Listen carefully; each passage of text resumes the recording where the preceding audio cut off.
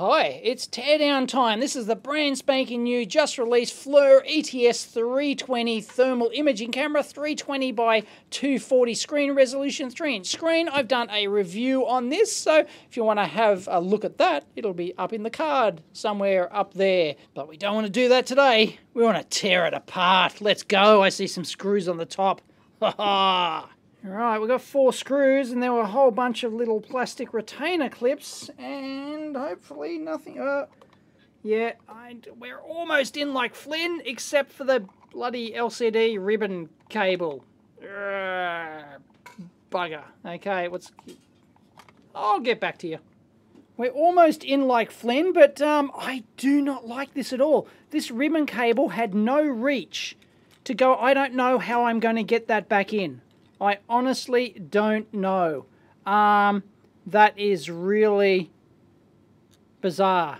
Like I might have to.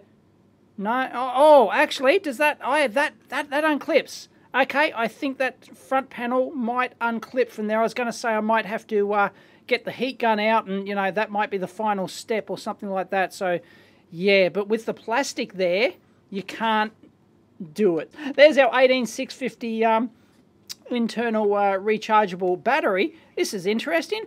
We've got micro USB. Look at that. Going over to is that a die-cast alloy or a magnesium alloy shell on there? It's probably die-cast. Is it for that'd be for thermal? That'd be for thermal mass reasons. And they've got these copper straps all over the place, and you can see the copper backing on the LCD as well. Another copper shielding sort of plate going over there, making contact. That's making contact to the front there. So they're really serious about the RFI in this thing. Wow, they're going to town. Alright, this was really tricky, but it did come out as one module. RFI bead on there, look at that. Woo, going to town. Anyway, it did come out as one module. There's our USB, which comes from here over to here. Wow, they couldn't even design like it to interface. Look at the copper shielding over that as well. It's all a bit, it's not really how you're doing, but it's, it's getting there. Anyway, we have the module. All comes out in, little plastic, yellow plastic retaining hook. And of course, it's all in one big die-cast alloy thing, as I said, for thermal mass reasons. You expect that. But yeah, it's certainly over-engineered. And that is our main board. We can see we've got our battery backup there. It's got well, presumably it's got a real-time clock. Bootloader 16.5 for those playing log at home. WinBond. Alright, so we've got some SD RAM there. We've got our ROM.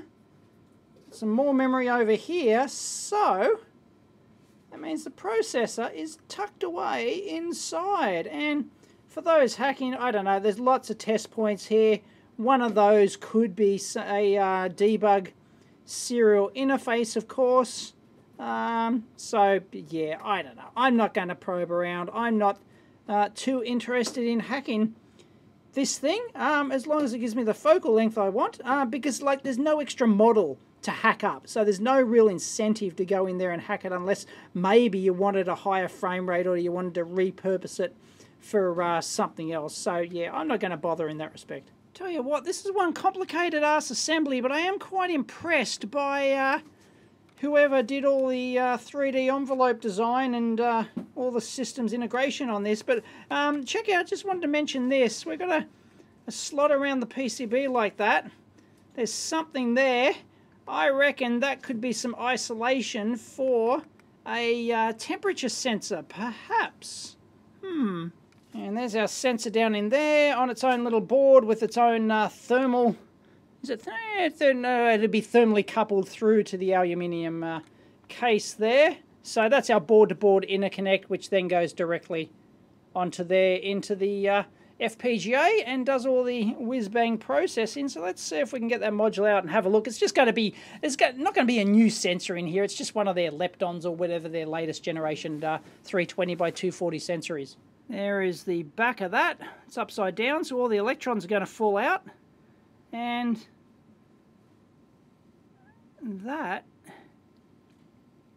And I won't take this apart further, but there is going to be the shutter down in there, the red and black wire going down in there. That'd be the calibration shutter, which comes across and closes that. And you can see the little germanium, probably germanium lens in there.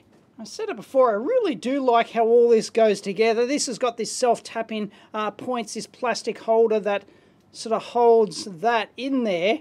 But it all goes together rather brilliantly, if a bit... You know, the first time you try and take it apart, seems a bit convoluted, but there's definitely method to the madness in this. And if you're wondering, yep, that temperature sensor there goes down in that little hole down in there, so it's measuring the chassis temperature. So that makes sense. So let's have a look at this under the Teardown microscope. There's not too much interesting on that side, but here's the money shot. Here's what everyone wants to see. So let's go in there. And there we go, we've got a freescale thingamabob arm thingy. And here's your Cyclone 4 FPGA. That'd be your JTAG-y type stuff. And, oh, look at this, load on off. So that's your, is that your load for your FPGA? Perhaps? That'd be my guess. Anyway, that cool looking jazzy down in the corner there. Oh, dialogue semi. Okay, that's the, you can tell by all the inductors and all the caps, that's a multi-core voltage chip. And we've got, that doesn't connect to anything, so like inside the camera. So that's obviously a some sort of programming / debug interface. And like I suggested, that is isolated up there. That's isolated for thermal and vibration reasons, so it's either a voltage reference or a temperature sensor. Take your pick. I don't know. What's a T730 on a 6-pin SOT23 package? David's over there busily trying to get that up on his phone. Another header there, which doesn't seem to be doing much. So there you go. That's about all she wrote on that board for those playing along at home. But as I said, you probably don't want to hack this thing. Alright, I think you're going to want to see this under the Teardown. Got our test pads there. So there's our... That was not our sensor. That is a lens. Once again, that could be some sort of, you know, germanium type lens. And there it is. You can see the lens stuck to the bottom down there, but that is our sensor. Try not to spit when you're talking, Dave. There it is. Look at that. There's a 320 by 240 array. How close can I get? That's as close as I can get. There we go. You can see all the traces. You can see the bond wires going over. Very neat. This is the maximum zoom on the Teardown. It's not a... I mean, the Teardown is a microscope, but it's not a dye microscope. You can see the various layers there on the die. That's fantastic. And, oh, there's the text. There's the text. ISC 090180. From 2009. Copyright 2009. There you go. So that is not a new sensor. That is 2009 vintage. Thank you very much. And just the... Oh no, they've just etched away all the copper on top. I thought it might have been some special substrate board or something. It's not. That's just your regular woven fiberglass. But there you go. There's the sensor. Isn't that groovy? Woohoo! I love the Teardown microscope. It's great. And I'm getting this sort of zoom level at what, 300 millimeters working distance. I mean, that's just nuts. That's great. That actually went together much nicer than it came apart. I'm actually impressed by that. I still think it's over-engineered in terms of physical complexity, but it's still pretty impressive. Nothing you can't fix with a 100-degree air gun. There you go, that just came off. And the shielding they've got everywhere on this thing is just absolutely crazy. So that's got full copper shielding right around. Wow, gilding the lily. So here's how the mongrels have assembled this. It was physically impossible for this to be an assembly and get that ribbon cable back in there. Absolutely impossible. So what you do is now we can get in there and we can just, you know, insert that. No worries, right? It's a little bit tight, but no worries. We can get in there and do that. And once it's done, then that goes, oh, we can take that off. And then that goes through there at an angle like that. Look at that. Mongrels. And then they glue on the metal and then they glue on the faceplate. Unbelievable. LCD part number for those playing along at home. I think we have a winner chicken dinner. Well, it's doing something anyway. Oh man, this is really some evil piece of work, let me tell you.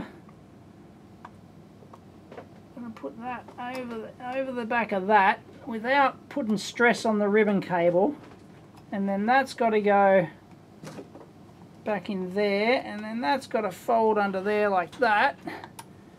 I should just ditch this bloody copper. Who cares about the... there we go. Alright. I think we got it. We got it. And then that... Clean the screen first. That's pretty clean. And that will go back on the front. And Bob's your uncle. He is my uncle. And we did it. Yay. Ta-da! It's like I bought one. It's back and it works again. Oh, by the way, and one of the other things is you might be able to see here, you can see my fingers on the screen, yet I am nowhere near the sensor at all. Like, my fingers are not under the sensor. What it's doing is getting, even if I hold my hand on top here, you might be able to, calibration, you might see it come through maybe. It's getting reflection off there. So if you've got anything nearby, it can actually reflect off there. But you saw a menu option in there to get the heat reflected setting on that. But yeah, just be careful. So that was a rather interesting teardown. A very nicely designed and engineered, as you'd expect. But yeah, the stand leaves a little bit to, you know, it's a bit how you're doing the stand. I don't know, a bit cheap. Kind of lets it down a bit. But yeah, that's an interesting bit of kit. If you want to discuss it, EEVblog forum down below somewhere. As always, catch you next time.